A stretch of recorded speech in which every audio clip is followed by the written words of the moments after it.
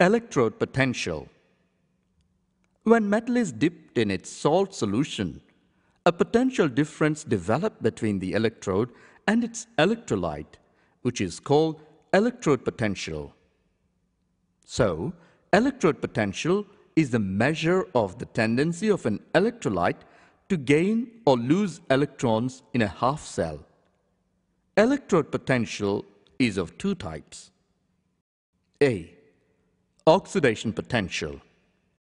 B. Reduction potential. A. Oxidation potential.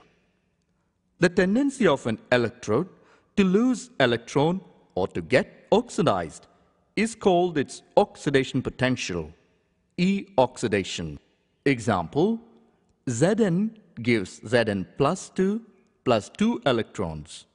Electrode is negatively charged with respect to its salt solution. B. Reduction potential.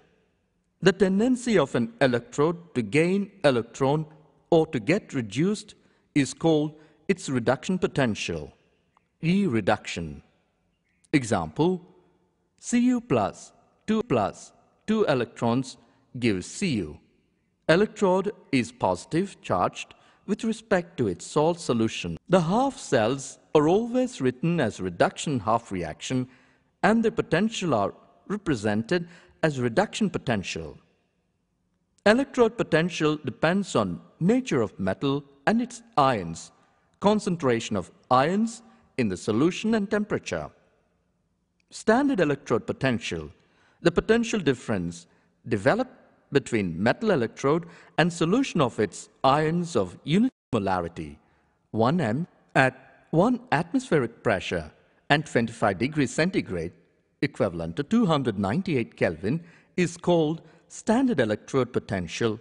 It is represented by E0. These conditions are called standard conditions.